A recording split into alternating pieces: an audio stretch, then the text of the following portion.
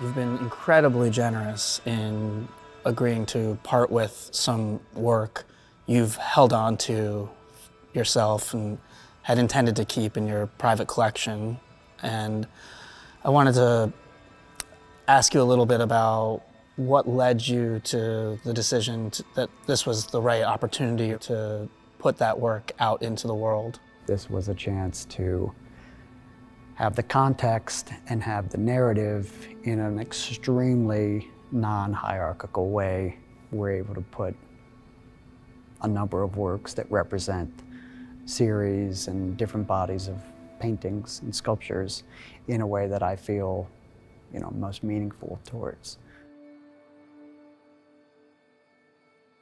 It's impossible to speak about your practice without realizing how sprawling and varied your approaches are.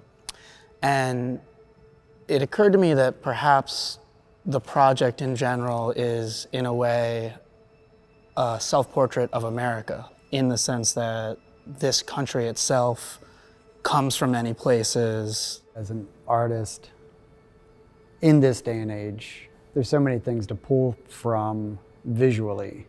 There's a lot of things that are kind of formal and aesthetic scenarios that I find really appealing from a European perspective, from an Asian perspective, even from a Middle Eastern perspective. There are so many different things that I find appealing. In my opinion, that's kind of a representation of America.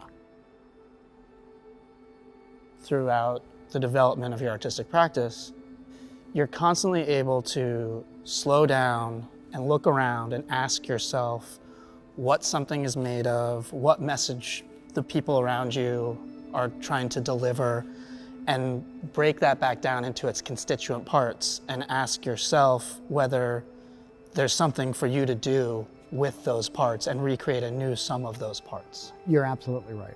In a way that kind of gives this anthropological or kind of like even archaeological sense of looking at the past, the present, and potentially what might be the future of representations of culture. We're surrounded by 7 different examples of your work where in each case that synthesis has occurred. One of the earliest works in the grouping is the spray painting. As long as people have known your work, I feel like they've been aware of the spray painting as a significant aspect of your practice. The spray paintings for me were very much a reaction to being in Los Angeles, how non-natural the landscapes and the sunsets and the sunrises were. A lot of different ideas about graffiti and how this societal kind of structure of graffiti led to, neighborhood implications. And it was also a way for me to contend in a very formal way, a rectangular plane that was just being cut across the plane. And what does that do? It automatically, the kind of violence of that and the aggressiveness of that immediately creates horizon lines. And I kind of loved what the horizon line became, not just landscapes, but distance, implications of, devastation. Do you recall when you decided to keep the painting? That kind of abstraction of them and where I've always wanted to go with these paintings was there. We have a brand new painting from the Window series that you've just completed in time for inclusion in this project. I have been painting just very, very heavy oil paint on raw canvas. And I had been disrupting that painterly gesture with these kind of hard lines of cardboard, textile, collage type elements.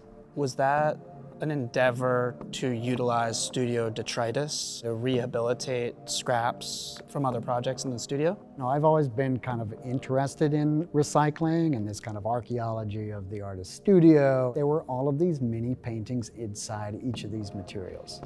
So you had what was happening on the raw canvas, which was a painting in and of itself.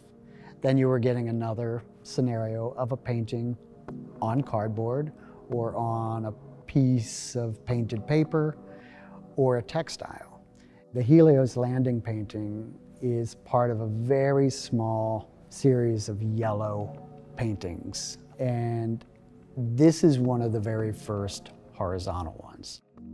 Perhaps the most exciting and satisfying aspect of this project has been working together to find art historical sources or influential pairings to relate to your work. The alabaster work, which is from 2011, we've managed to pair with the Hokusai woodblock print of the Great Wave. You know, the alabasters came out of, the ceramics and glaze, the way that glaze runs during the kiln firing process. But the more we worked on them and the more we cut them out, I realized that they were kind of representations of oceans. And the middle of the series, kind of at that point where I started to have a little bit more of a grasp on how to make them, they completely became Hokusai waves. It dawned on me that the Hokusai waves were this kind of beautiful synthesis of chaos and tranquility, this kind of in between both. And really that's what I had been trying to do with the ceramics and the urethane sculptures all along. The alabaster series was really the first time where these things came together in a painting.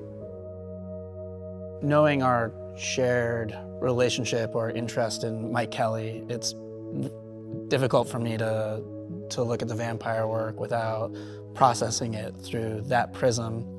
I liked that Mike was taking these faith-based, gifted objects and running them through the ringer. I came from, very heavy textile and sewing backgrounds. I wanted to make something as iconographic as the Rolling Stones' Lips or the Grateful Dead Bear, but it had to be something that would hold this kind of soft material, something that had political bite, but also resonated in a way that you could identify with it immediately.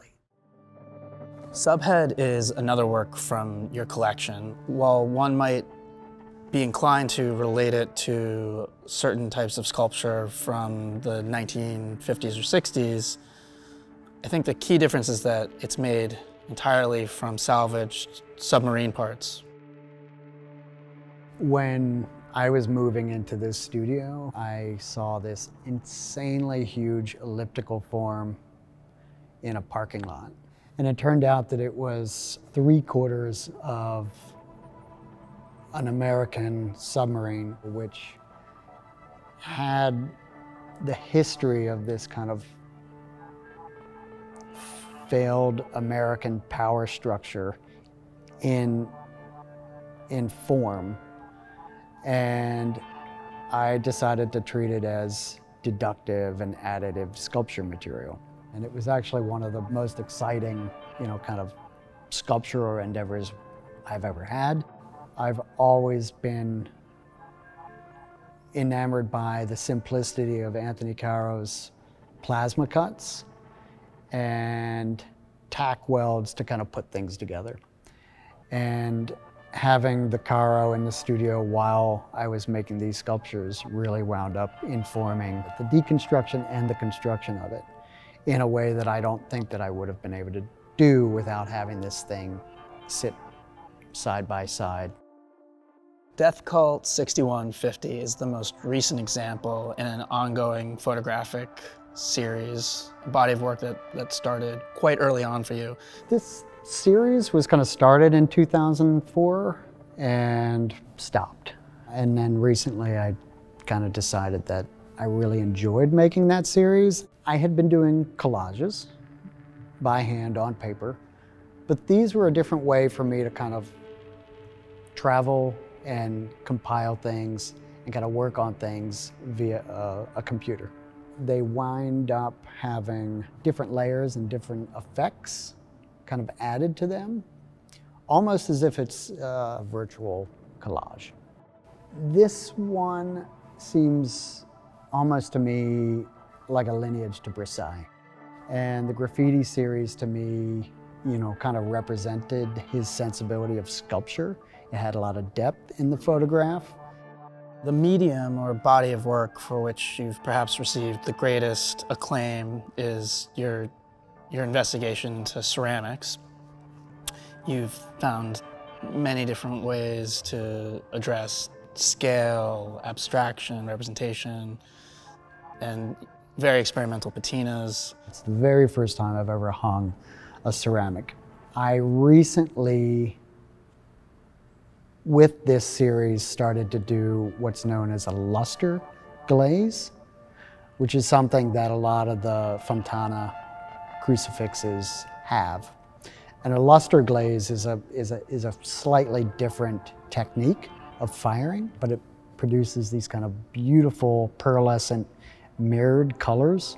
I love the kind of symbolism of this kind of frozen, completely kiln-fired, heated, burned, fired heart.